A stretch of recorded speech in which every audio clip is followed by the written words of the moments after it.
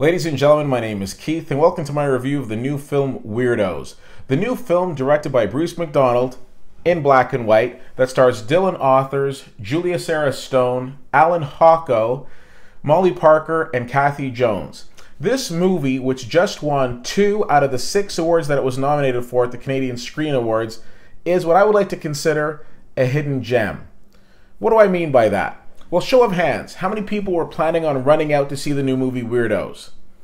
Okay, I see some of you with your hands up, but nearly not enough, which is why this is a hidden gem. It's one of those wonderful movies that tends to float under the radar. It's about a couple, played by Dylan Authors and Julia Sarah Stone, who are teenagers, and they decide in the 1970s that they're going to run away to Nova Scotia. And during this trip, they get the opportunity of learning a lot about each other, as well as themselves. This movie is written very well by Daniel McIver, who picked up the Best Screenplay Award at the Canadian Screen Awards. Now, one of the things that I said to Alan Hocko, one of the stars of the movie, when I had the chance to interview him, hashtag name drop, is the fact that this movie sincerely reminded me of Moonlight.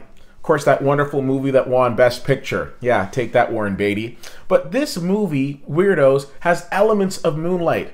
And there's a lot of things you can draw in comparison. Not only plot points, but the fact that it goes to show you that you do not need a ridiculous budget to make a good film. No, you need good direction, you need good writing, and you need good acting. And this movie accomplishes and checks off all 3 of those boxes. I will be posting in this review where you can go and see this film in terms of release dates. I strongly recommend you check it out. Number 1, it's a very good movie. And number 2, it's a good Canadian movie, so make sure you go out and you support it.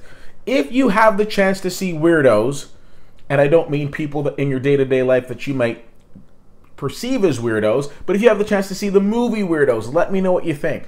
CFL_fan on Twitter, Facebook.com/WittyWhittier and WittyWhittier.com. Appreciate you taking the time to check this out. My name is Keith, and I'll see you at the movies.